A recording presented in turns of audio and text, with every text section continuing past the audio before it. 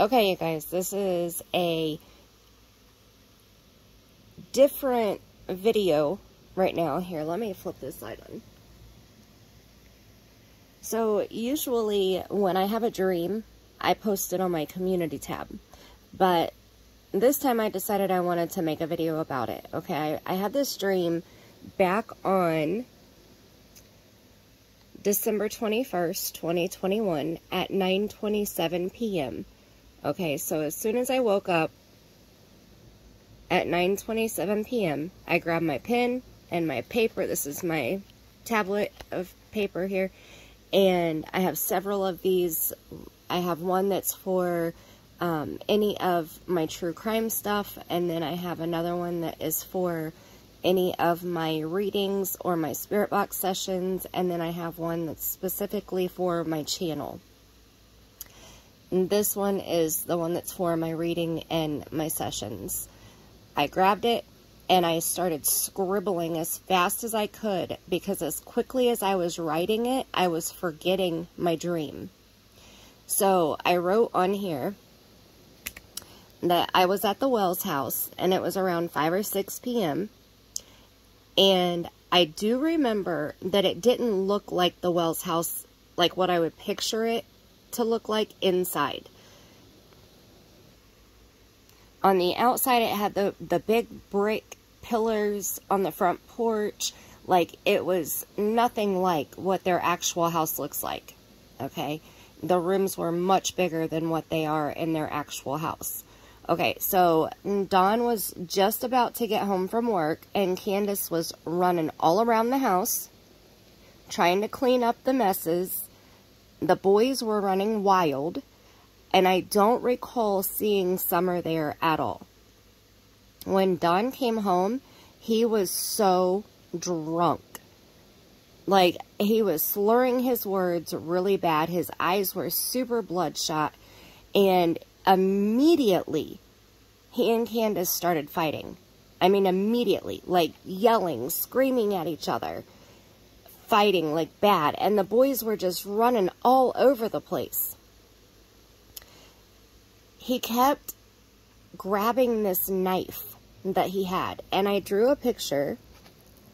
I'm going to use my pen to point.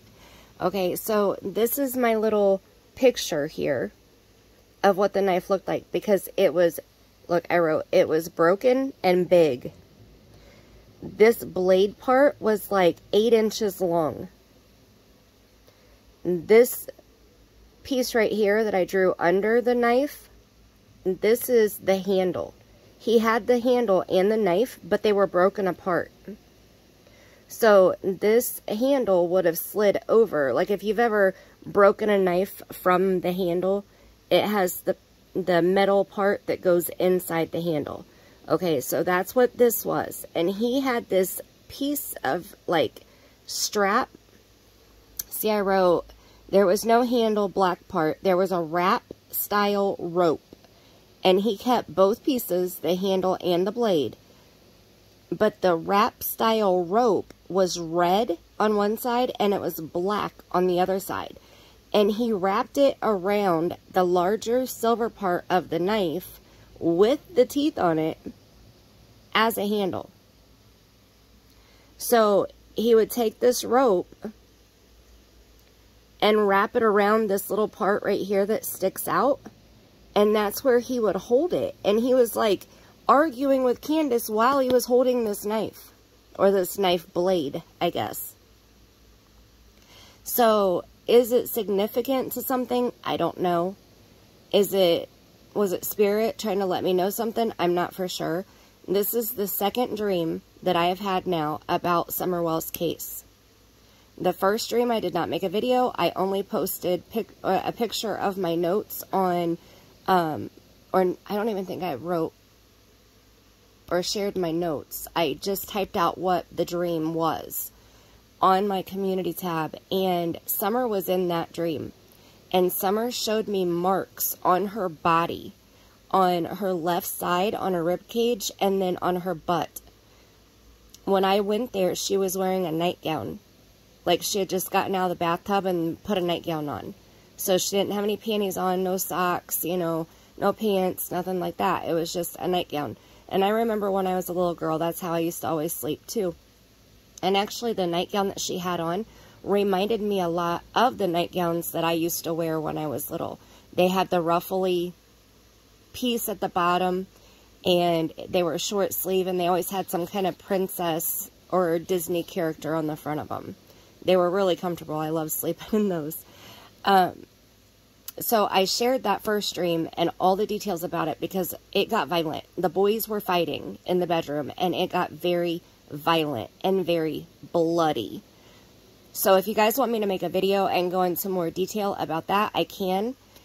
When I made that post about my dream, it was a couple months back because it's been a while since I had the dream. But, so you'd have to go through several community posts to be able to see it on my community tab. So if you want me to make a video, let me know. I'll get my notes back out and my pictures that I drew, and I will share with you part of the pictures. I didn't show the picture of Summer's butt because that's not appropriate, but I drew it, and just in case. So if you want to see that stuff, let me know. I can make a video about it. Otherwise, you can just read it on the community tab. But for some reason, something was telling me I needed to make a video about this dream. What is it about this knife? Was this knife used on June 15th, 2021?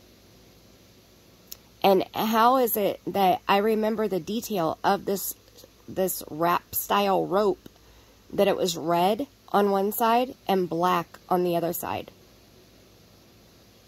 I mean, that's just, you know, usually I don't remember colors when I wake up from a dream, unless they're like very prominent. And that's the first thing I try to write down usually, is what colors I remembered. So I've done a little bit of dream studying. When I was pregnant with my daughter, I had some crazy wild ass dreams.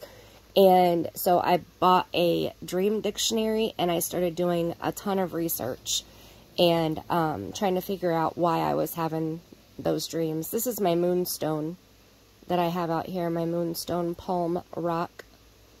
I love this thing. This has gotten me through the last couple days, actually. You can see a little bit of the luminescence in there, looking beautiful. But, yeah. Something told me I needed to share it. So, is it Spirit telling me what happened? Is it Spirit trying to give me a hint? Give me clues? Show me facts of Summerwell's case? What do you think? Let me know below. If you haven't subscribed to my channel, please subscribe. Ring-a-ding the bell. Hit the thumbs up. I would love for you to leave a comment below and let's chit-chat. I love reading comments and I love replying back to them. So, leave a comment and do all the other stuff. And until next time, I love you bunches. Thanks for watching.